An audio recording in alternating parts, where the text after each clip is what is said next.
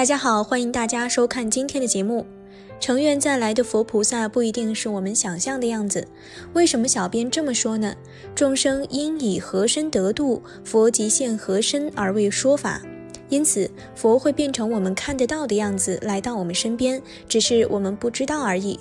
佛不一定显示成很智慧神通无碍的形象，有可能是一个乞丐，有可能是一条小狗，一只猪。佛也要顺应众生，不能显得太奇异。佛以各种身份潜伏在娑婆世界救度众生，一旦身份被人知道就会离开。如果有人和你说自己是古佛再来，这时我们就要好好思考一下真假了。今天小编就来和大家分享一下历史上记载的几位弥陀再来的人物。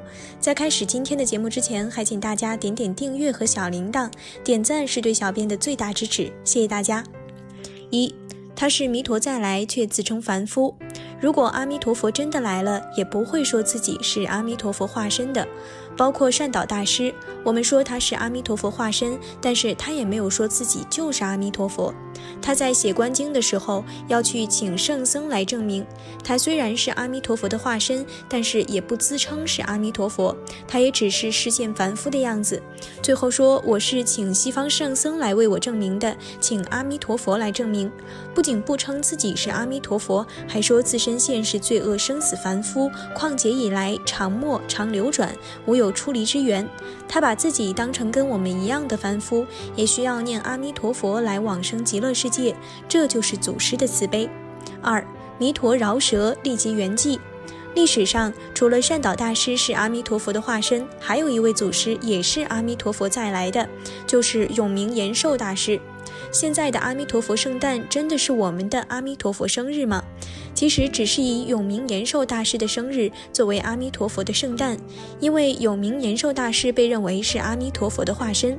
这里有一个公案，永明延寿大师5代国师，吴越王非常信佛，有一次供千僧斋，一般只要有清僧斋就会有圣者来应供，至少是阿罗汉，因此皇帝就留了一个高位。这个位置本来是想给永明延寿大师的，他是国师，但是他却没有去做，其他的僧人也谦虚退让，都不去做。正在大家谦让的时候，突然来了一个穿得破破烂烂、耳朵大大的和尚，二话不说，直接就坐到上座，而且立即开始用斋。这时候大家眼睁睁地瞪着，心里很惊讶，这个和尚如此不客气。但大家也只是心里想想而已。当然国王看了也恼火，他想这个位置是留给国师的，当然也不敢叫和尚离开，只能心里憋屈，想着这次千僧斋被这个和尚给破坏了。用斋过后，国王就去问永明延寿大师，今天这次千僧斋有没有圣者来应供呢？永明延寿大师就说，有啊，燃灯古佛就来了。燃灯古佛是谁？就是定光如来。在无量寿经里说到，过去久远无央数劫，定光如来兴出于世，度脱无量无边的众生，而释迦牟尼佛也是在燃灯佛的受记下成佛的。国王一听就特别高兴，说明这场应供很殊胜，都有燃灯古佛来应供了，自己的福报也很大，就问是哪一位。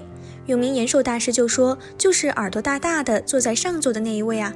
皇帝就想请燃灯佛到宫中来供养，立刻派人去请，一路上就去问哪里有个大耳朵穿得破破烂烂的和尚。他们找了很远，终于在一个山洞里找到了大耳朵和尚，马上礼拜，请和尚回宫，还说我们有眼不识泰山，我们皇帝忏悔了，请您跟我们回宫吧。此时大耳朵和尚说了一句，弥陀饶舌。什么意思？就是说弥陀佛多话了，把我的身份说出来了，他就作化圆寂了。这些人虽然很遗憾，想到透露燃灯佛身份的是永明延寿大师，岂不是说永明延寿大师就是阿弥陀佛的化身吗？于是就高兴地回去向皇帝报告。皇帝知道了也特别高兴，原来一直在身边的国师居然是佛的化身，立即叫人去请。谁知刚出门，就有一个人匆匆忙忙跑进来，两人一撞就跟皇帝报告，不好了，永明延寿大师也圆寂了。可见佛印化在我们这个世界，一旦身份被人知道了，他便会马上走，不能再以佛的身份在这里了，坐着等大家把他当佛供养着，这样就不符合世间的规律了。佛来娑婆世界度众生，有可能就是一个穿得破破烂烂，看着没修行的。3. 佛不是我们想象的样子。还有一个弥陀化身的是谁？就是天台山的风干大师。现在有座桥叫风干桥。古代天台山有3位僧人，寒山、拾得和风干，3个人都是在国清寺打杂的。什么叫打杂？就是在寺庙里面烧火劈柴，平时看着就是没有修行，也什么都不懂的样子，因此大家也不怎么看得起他们，也没有什么学问，穿得也破破烂烂的，经常会被别人谩骂。有一次风干大师外出参学，遇到一位县令生了一场重病，怎么都治不好，就去找到风干大师治疗，一会儿就治好了，就问法师这么厉害是从哪里来的？他说我是从天台山国清寺下来的。县令想啊，一个穿得破破烂烂的出家人都这么厉害，寺院一定还有很多高僧，就想去拜访供养，就问你们寺院还有什么高僧吗？我要去拜见他。县令大师也不谦虚，直接说有啊，文殊菩萨在那里，普贤菩萨也在那里，你就可以去拜访。他就问哪个才是文殊普贤？大师直接回答，你去了那里，只要去找寒山拾得就可以了，他们就是文殊普贤菩萨。后来他带着人去国清寺找寒山拾得，但是大家都说2个小和尚在劈柴。他一进去就向他们礼拜，然后说你们是文殊菩萨、普贤菩萨。旁边的人都惊呆了，平时最不起眼的小和尚居然是文殊菩萨、普贤菩萨的视线，他们也想礼拜，谁知他们早已经跑掉了，跑掉之前就说了一句话，弥陀饶舌，就是说阿弥陀佛在那里捣乱，把我的身份透露了。原来风干和尚就是阿弥陀佛，他们想要去把风干和尚找回来，也都不见了，凭空消失掉了。4. 一只猪也是佛的化身。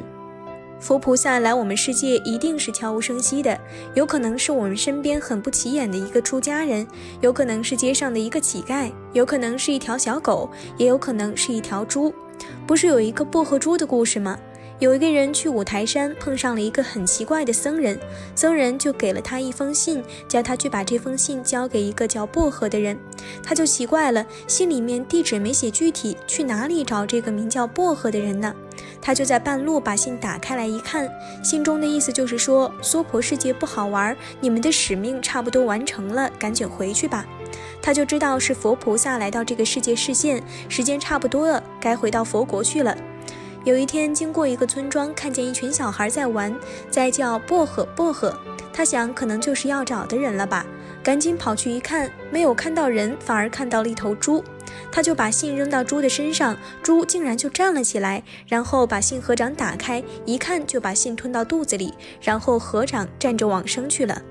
然后他就去问关于薄荷猪的事，才知道这只猪很爱干净，其他的都不吃，只吃薄荷，所以主人就叫它薄荷。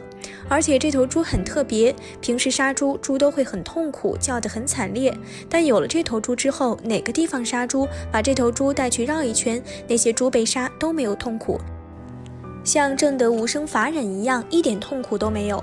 主人就不舍得杀这只猪，一直把它养得干干净净的。佛菩萨也会化身为猪来度这些猪众生，那些猪被杀多痛苦，只要有这头猪，被杀的时候就不痛苦，就会被度化了。阿弥陀佛时时刻刻都在十方法界，在我们身边。我们身边遇到的每一个人，每一个动物，乃至一只小蚂蚁、小蚊子、小蟑螂，我们都不要去轻视伤害，因为他们都有可能是阿弥陀佛的示现。经文讲阿弥陀佛在西方极乐世界，西方只是顺了我们凡夫执着的心，指方立相，给我们指明了一个明确的方向。